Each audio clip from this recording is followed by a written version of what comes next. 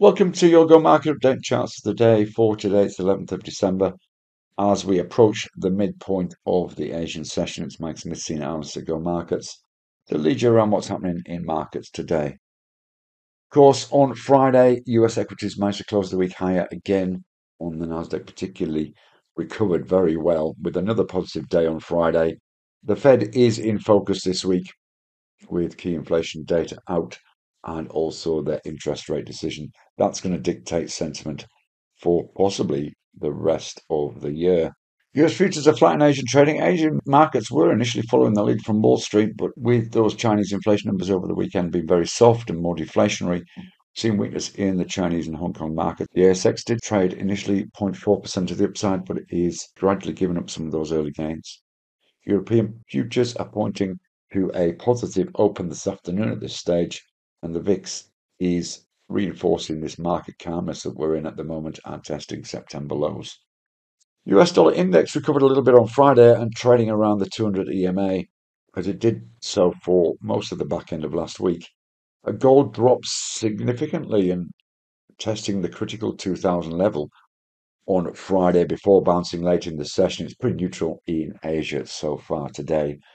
Copper had a rough early part of last week, but bounced to regain some of the early week's losses and trading back over the 200 EMA now. Again, pretty flat in Asia and all bounced off those 5-month lows we hit. Testing June's lows was really quite a shock to the market despite OPEC's decision to continue to action production cuts. Bitcoin has been one of the stories over the last couple of months and pushed higher again on Friday to the 18-month highs. There's no data of note today, but of course we have got that US CPI and Fed rate decision on Wednesday being the week's highlights. These are likely, as we've suggested, to influence market sentiment significantly. A couple of charts at Core RI today. Sigma Healthcare is a stock that we've talked about before, and you can see this significant move today, breaching this key level of around about 75 cents. You can see it was support through June, July, before this sort of drop off we saw in September. Now we're at highs not seen since then, and look as though we could be set to potentially move our way up in the first instance, possibly to around about 80 cents, which is 5% from here, possibly upwards from there, but certainly a stock with buying pressure evident. On the FX side, we're looking at the US yen, and you can see that significant bounce we've had since Thursday's session where we saw significant yen strength.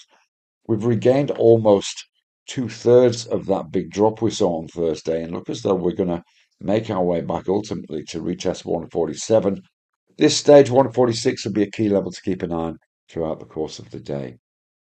Trade safe and see you again soon. Bye bye for now.